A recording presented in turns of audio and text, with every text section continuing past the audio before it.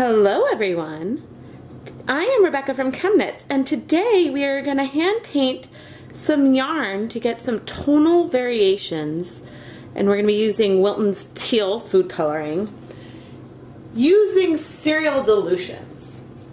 So what's going to happen is that we are going to make a stock of one really concentrated color and then dilute the stock solution and dilute each of the dilutions so we get progressively lighter colors. And this is known as creating cereal dilutions, and it's something that is very commonly used in labs to help you get really small concentrations of some compound because it's much easier to accurately weigh a much larger amount. Today's episode of Dyepot Weekly is sponsored by Carly Lanners.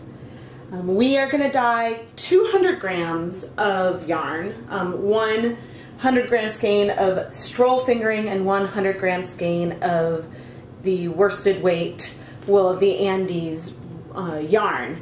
And those are currently pre-soaking while I mix the dyes. Right now I have 5 cups of water. 4 of the cups of water each have a half cup of water. But this first cup, which I've labeled 100%, has a full cup of water. In the end, once all the dyes are mixed, we'll end up with half a cup of water in these cups and 1 cup in the smallest one. So I'm going to start off by taking 1 teaspoon of dye, approximately. Oh, I guess I did that slightly off camera. And carefully dissolving this in this first cup. I say carefully because the volume is super high, so I can't stir too vigorously.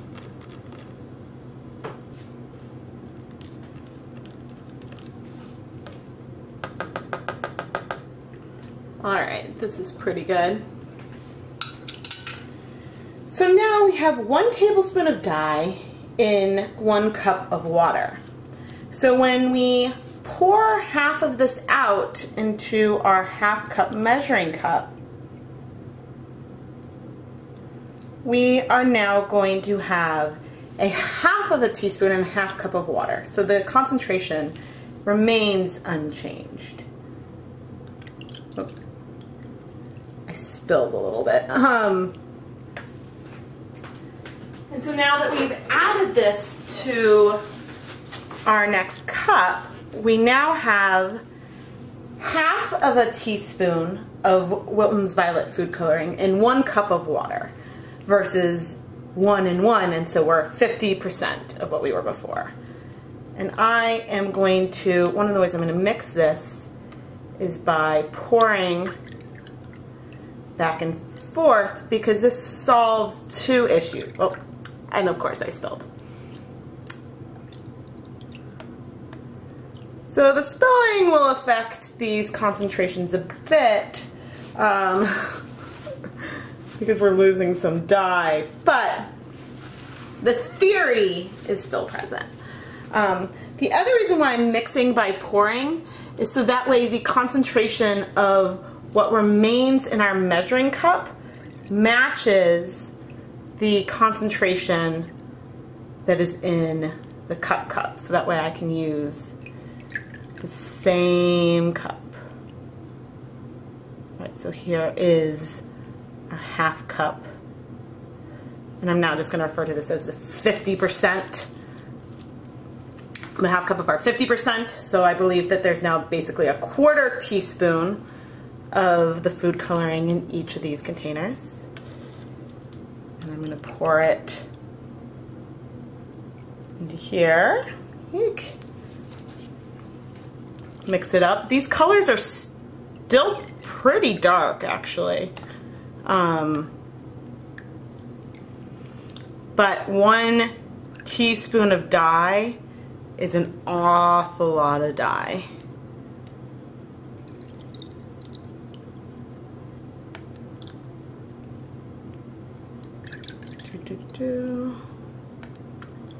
We should see a difference on the yarn.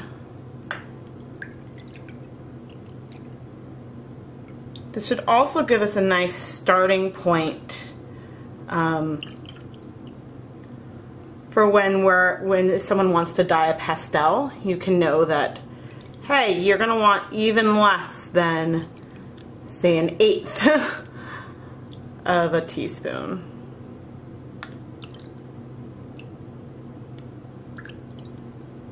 So it's funny, I was sort of hoping that I would be able to take a picture of these and show like, woohoo, look at the pretty colored water and how pale it is. But they all look really dark still. So I know that we'll see a difference on the yarn, and you can kind of see it a bit when I pour. I almost started off with half as much food coloring, but I wanted the end to be pretty dark. So I don't think we're going to be getting much of a pastel here. But we now have our dilutions. And so the concentration of the color down here is 6.25% of what we started with. So we should get a really, really nice gradient. I pre-soaked the yarns for this video overnight in just enough water to cover them with 3 tablespoons of white vinegar. The acid is necessary to allow the colors to bind to the yarn. And now I'm just going to put it through my salad spinner to help remove as much of the excess water as I can, so then I can add as much dye as possible. So you could add these dyes to squeeze bottles or pour it, but I decided to bring back my favorite foam brushes, at least at the beginning, until I mark out where I want each of the colors to go. So I really enjoy using foam brushes to apply color to yarn, and this will help us get a sense of all of our different colors. Okay, so I did the darkest and now the palest.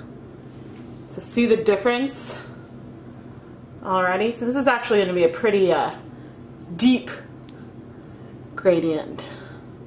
Wilton's teal does break a tiny amount, but I'm not, so we might see some like cool variation within the different colors. Okay, is this about halfway? This is our 25%. Yeah, so this, if you're starting with 1 teaspoon of vinegar, that's not enough to give you a massive gradient all the way to a pastel. I should have diluted it further, guys. And then here.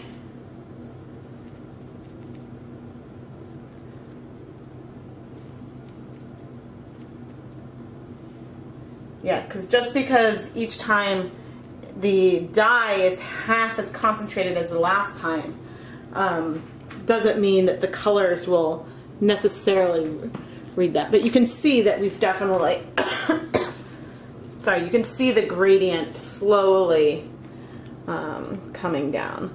This is why if you had done something that wasn't as extreme, like, oops, if you had done less than half of a dilution each time, you might barely have seen the color change. But we do have a nice progression as we go down.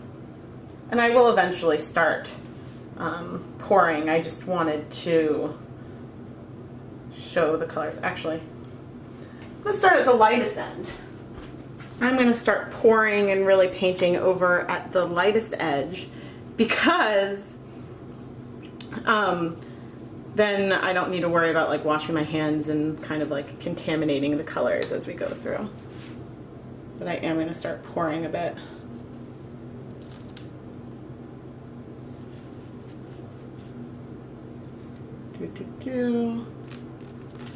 The teal color is so pretty. And the thing with hand painting versus dip dyeing is that you can see over here, because the colors strike to, this is the Stroll yarn, which is 25% superwash merino. Sorry, it is 75% superwash merino, 25% nylon. And so in that yarn, the color just strikes so fast that we'll get some variation within the color itself. All right.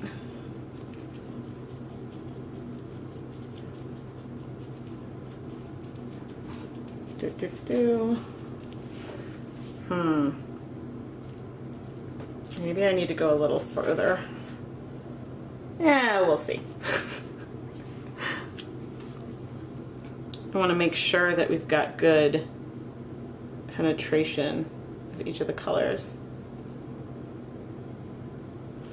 But you can, when you're doing dilutions, you can always dilute more. But just doing the serial dilution method helps you maintain some of the colors that you, doing the serial dilutions allows you to keep some of the more concentrated colors as well. Yeah, okay. And so you can, if you see, the difference between the palest end and the next spot is pretty subtle. Which says a lot, because there's twice as much food coloring in this section than there was the previous. But not everyone always has access to a good pot for dip dyeing, and so hand painting is just another technique to get some tonal yarn. And especially if you're dealing with a color that breaks. One of the next things I want to do is do this with Wilton's Violet, because you'll see some breaking in each of the sections, but then not, you'll see some breaking in each of the sections, but you'll have pink throughout the whole thing, versus, you know, in this colorway, where, you know, we aren't seeing that breaking because it's a lot more subtle, and it takes a long time. Okay. Now we're starting to see the color get much deeper.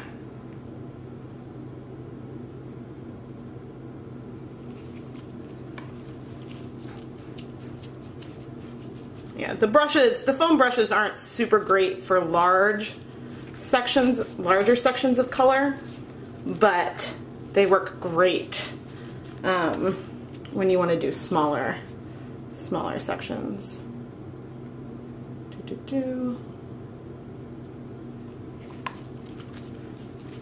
And let's see, okay. The dye just binds to the Stroll and to superwash yarns. Ooh, maybe I'll do the violet on a like untreated versus superwash kind of colorway. But it just binds so fast that sometimes even within, these sections, we see some white portions on the back, which is, I don't know, I always find is like really pretty and cool. You can still see that there's blue in here, but there are some whiter segments on the back, which there is less of on this worsted weight yarn. Yeah. And that's just one difference. Alright, I want to make sure, I hope I didn't start to, so another thing that can affect the depth of color that you see is how much the dye gets diluted across the yarn itself. So if we're trying to have a particular color cover a larger area, then it'll be different. I wish I had a dip dye. Whoa. Ha! Okay. I wish I had a dip dyed yarn from the teal, so that way I would be able to compare that colorway with you, because in the teal it almost went from like the teal color to then more of a blue from the blue green. But you see when I squeeze the wool, you see the color kind of squeeze out down there. Whereas when I squeeze this stroll, there's some blues that come through, but mostly we're seeing the paler colors. And I can do this because this color is the darkest.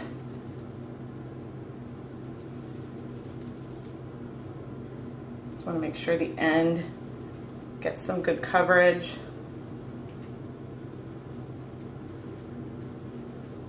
It's less messy to use a brush or squeeze bottle.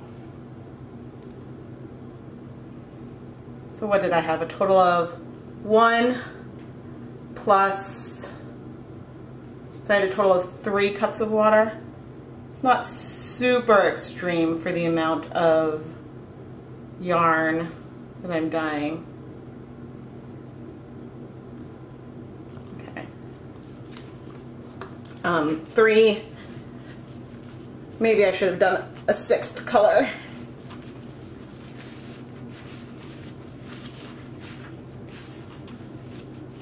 Now I'm massaging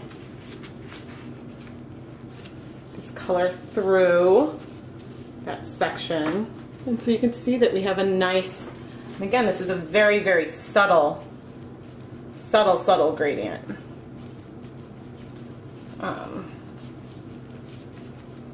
But the gradient on just the 100% wool yarn is way more consistent. But it's different. I'll have to find a picture of the one I dip dyed, or maybe I'll have to dip dye one real quick so that way I can show you. But I love, you see the striping that we see on the tonal yarn from where I added the dye and it just struck. I think that that's so beautiful. And look, you see that there's some segments underneath of whiter color.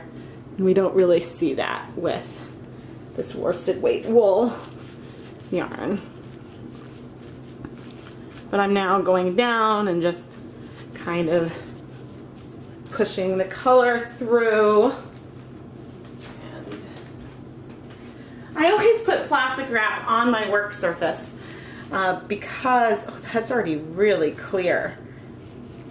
That is funny.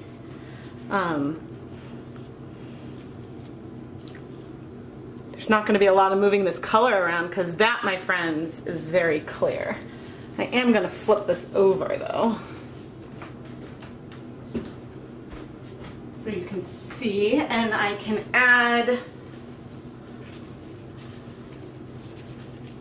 any residuals that I have to make them a little less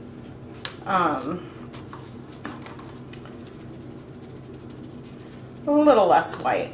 Not that I care a ton, but I think it will be nice. And I can also actually go over these paler sections with the very lightest color that I have left over.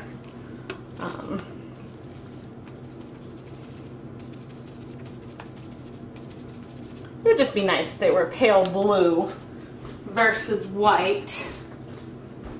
Eek.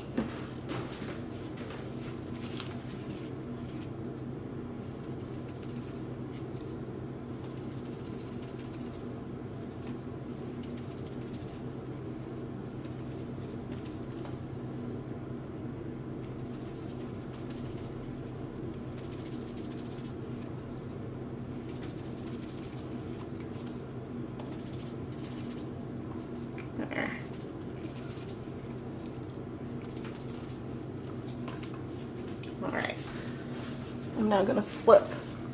Whoa, there's a lot of water in there.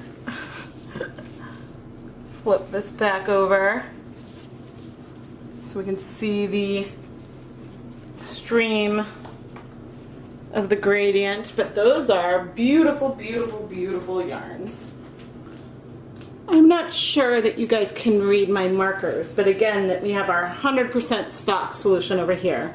50%, 25%, 12.5%, and then 6.25% down at the other end. It's now time to roll up these yarns to prepare to microwave them to set the color. Although, as we saw, the color is actually already pretty present in the stroll yarn. Okay. I'm now going to microwave these yarns to set the color. I like to, in my microwave in 2-minute increments on high for usually a total of 4 minutes until the yarn is hot to touch, and then we'll let it cool.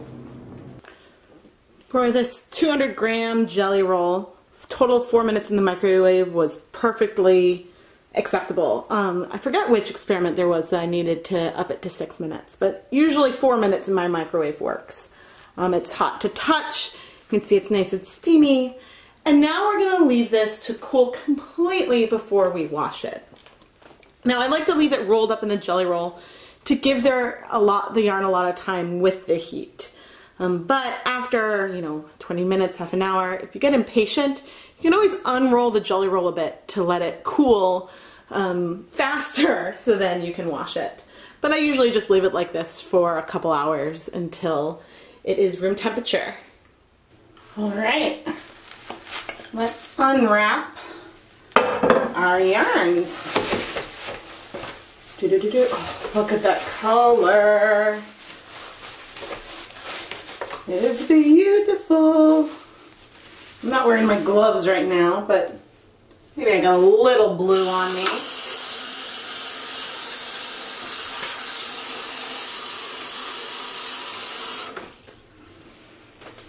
Okay, you can see that we're experiencing some bleeding.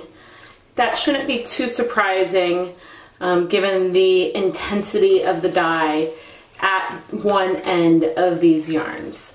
But this will probably require a number of rinses to get out any residual glue.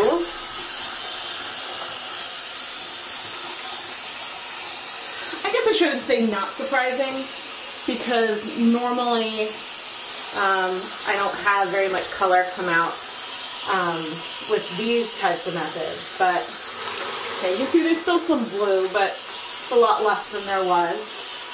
So sometimes when the yarns bleed a bit, I like to add a bunch of water and let them soak in there to give stuff a chance to dissolve. And I'm also switching to a clear dish soap, mainly because I've heard that some of these might be, well, again, I haven't tested the pH yet, but oh, there's still a fair amount of dye in here. Yeah, I switched to a clear soap so that way it wouldn't affect, mainly so it wouldn't affect the color of the rinsed water when I'm trying to determine if things are bleeding.